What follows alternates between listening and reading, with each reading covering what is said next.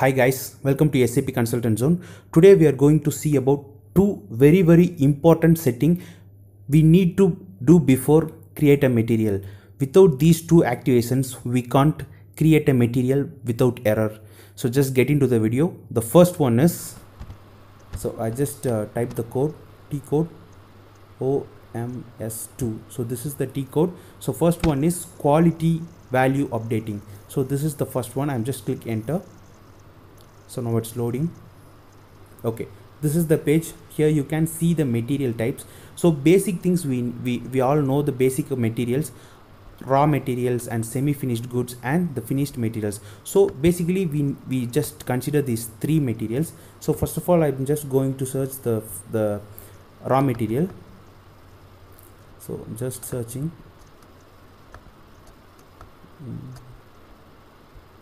So otherwise we just search through this. Just click mark. ROH is nothing, it's a raw material. I'm just show it. Okay, here you can see yeah, ROH is a raw material, and just click the tick mark. Now yeah, here just select it and just double click on that, and here just select the position. Value area is our plant, so just scroll down. So SZ15 is our plant, just select it, and material type is raw material, so ROH, and just click it.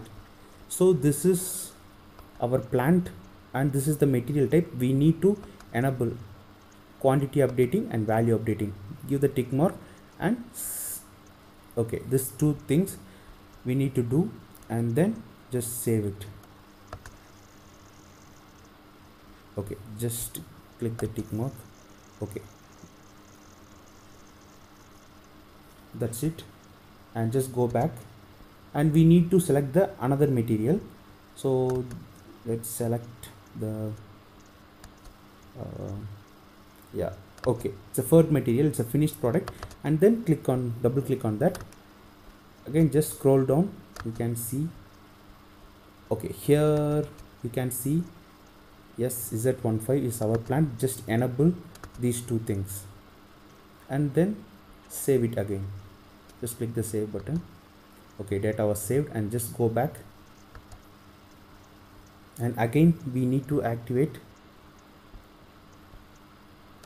hulk material. It's a semi-finished product, and then double click on quantity value updating, and again scroll down.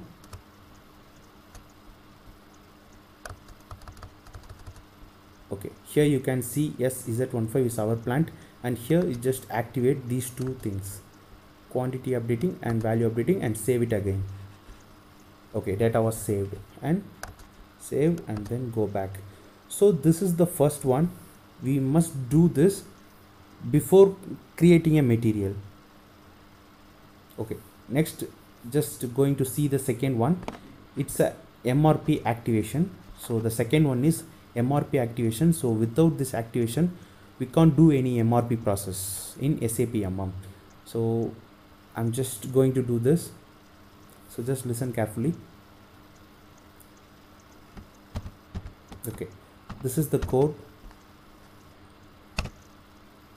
Just note it down and click the first one, material requirement planning.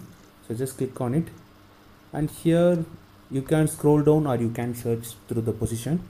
So here you can see our plant SZ15. So and just click the tick mark.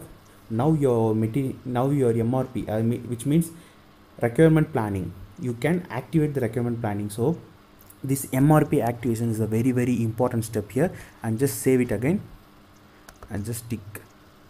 So these two steps are very important before creating a material in SAP MM. So definitely I think these settings will helpful to you. So without these two things we can't create a material without error. So just do practice guys. Thank you.